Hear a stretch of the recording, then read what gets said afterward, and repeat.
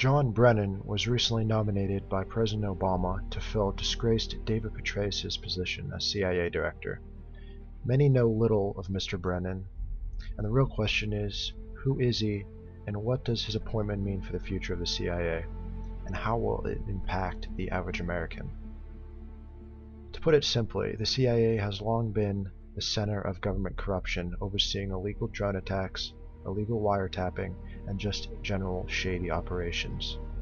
As it turns out, John Brennan has been at the forefront of CIA corruption for at least the last 15 years. John Brennan's CIA career, which started in the late 1980s, has reached to the highest rungs of the CIA, and of course, to reach the positions that Mr. Brennan did, you don't just get there by your charming wit.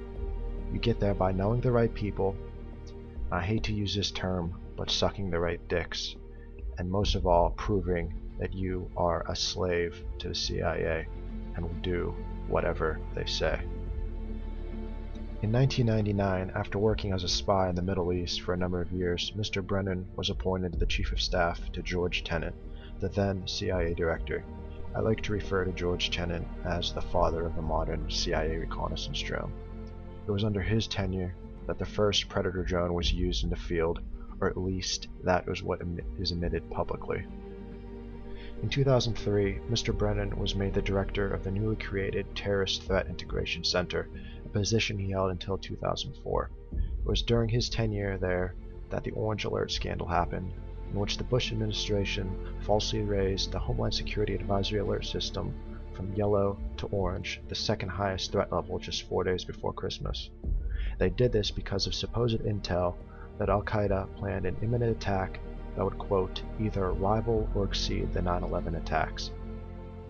It later turned out that the CIA fabricated the intel to bolster support for the Bush invasion of Iraq. It was Mr. Brennan's Terrorist Threat Integration Center that distributed the intelligence to the Bush White House, and it's almost certain that Brennan gave the go-ahead before it was sent. When asked about Brennan's involvement in the Orange Terror Alert scandal, the Obama administration simply stated that it did not dispute that Brennan distributed the intelligence during the Bush era, but said that Brennan passed it along because it was his job. Yeah, the age-old excuse that he was just following orders. In 2006, Mr. Brennan left the CIA to become chairman of the admitted CIA front group, Intelligence and National Security Alliance, or INSA for short, and later became CEO of another CIA front group, the Analysis Corporation.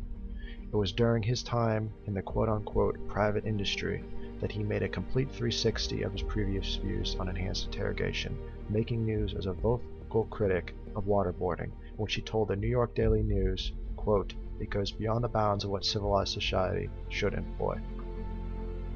In 2008, Brennan made the strategic decision of befriending then-Senator Barack Obama during his presidential run. Contradicting himself later in April 2012 on an interview on ABC, he stated that he was neither a Republican nor a Democrat, but was nonpartisan. Politicize it in this way is the height of hypocrisy. Your response? I don't do politics. I don't do the campaign. I'm not a Democrat or Republican. I'm a counterterrorism advisor to the president. After Obama easily won the 2008 election, Brennan's name was floated around as director of the CIA, which created a huge uproar among liberal critics and human rights advocates who viewed Brennan as a Bush company man, and wanted the change that Obama so promised them. Stephen Solz, the psychiatrist who organized a widely cited letter signed by about 200 of his professional colleagues opposing Brennan's nomination in 2008, stated just a few days before the making of this video, quote, in 2008 we are still hoping that Obama represented a radical change, end quote. I find it sad that these sheeple don't realize that Bush and Obama are just two flavors of the same thing. All New World Order puppets. But I'll get to that later in another video. After the uproar that the left created, Brennan withdrew his name from consideration for the post, citing, quote, strong criticism by some quarters. Of course, Obama won't give up that easily, as you know. When he sets his mind on something, he usually gets it. Just look what happened with the fiscal cliff. Obama instead named Brennan to an influential post as his top counterterrorism advisor, which did not require a Senate confirmation. It was with Brennan's support that Obama tried to put 9/11 plotter Khalid Sheikh Mohammed on trial in New York City. It caused a huge uproar in many circles, not just because it would have cost taxpayers an estimated $250 million, but that the trial itself would have taken place just a few blocks away from the World Trade Center site. Mr. Brennan was also at the forefront of the warrantless wiretapping scandal, and was a staunch supporter of the immunity of the telecommunications companies, who were just as much at fault as the government, allowing the government to illegally spy on their customers. In 2008, as the telecom immunity debate raged on, Brennan stated that I, quote, believe strongly that they should be granted that immunity because they were told to do so by the appropriate authorities and that they were operating on a legal context, and I also think that's important, end quote. This line of reasoning, later implemented into law, shields corporate communication companies from lawsuits from their customers who may have been unlawfully spied on. But perhaps the most disturbing and shocking aspect of John Brennan is his strong support and involvement in drone warfare. While George Tenet might have been the father of drone warfare, it is Mr. Brennan who was the mastermind behind the current operations. During Brennan's tenure as Obama's counterterrorism advisor, he devised the current flawed counterterrorism strategy, which relies too heavily on drone strikes that frequently kill civilians and provide al-Qaeda with countless new recruits. In an October 2012 article, the Washington Post further pointed to Brennan's strong involvement, stating that it is Brennan alone who took the drone strike recommendations to Obama for a final sign-off. What has the strong, Brennan-created White House policy on drone attacks meant for the people on the ground in countries like Yemen and Pakistan? In a single word, death. According to the Bureau of Investigative Journalism, which tracks U.S. drone attacks, over 300 people have died as a result of the Obama administration's drone program, with 18 more being killed just 2 days before the posting of this video. Who knows how many of those people were the actual quote-unquote bad guys. It is Brennan who is at the forefront of drone cover-ups and lies. In an April 2011 speech at the Woodrow Wilson Center, Brennan for the first time gave public acknowledgement of the Obama administration's drone strike program and began a long string of misleading lies on drone warfare to the American people, stating that innocent civilians had been killed, but describing such cases as exceedingly rare. We tried to determine whether there was any collateral damage, including civilian deaths. There is, of course, no such thing as a perfect weapon, and remotely piloted aircraft are no exception. As the President and others have acknowledged, there have indeed been instances when, despite the extraordinary precautions we take, civilians have been accidentally killed or worse, have been accidentally injured or worse, killed in these strikes. It is exceedingly rare, but it has happened.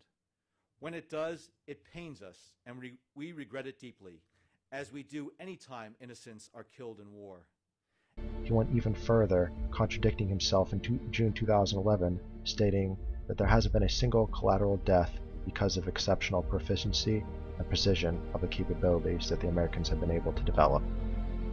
He further continued his string of lies in an August 2012 speech, having the audacity to claim that killing innocent civilians actually didn't create anti-American sentiment, did the opposite.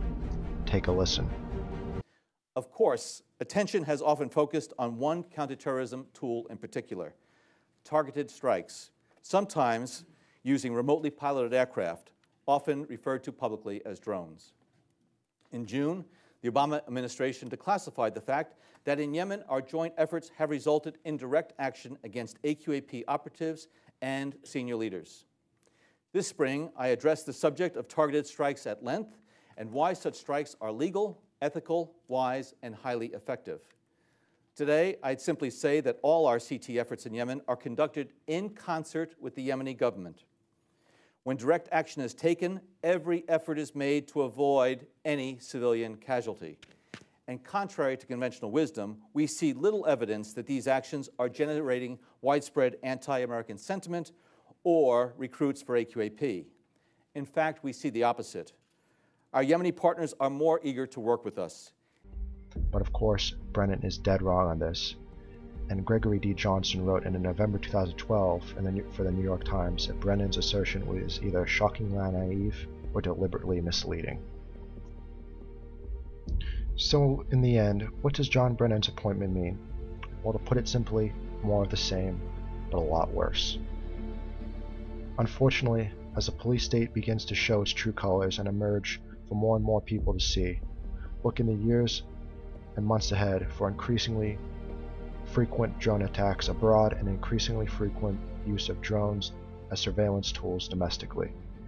And as Gregory D. Johnson also said in his article, rather than promote the author of a failing strategy, we need a CIA director who will halt the agency's creeping militarization and restore to what it does best, collecting human intelligence.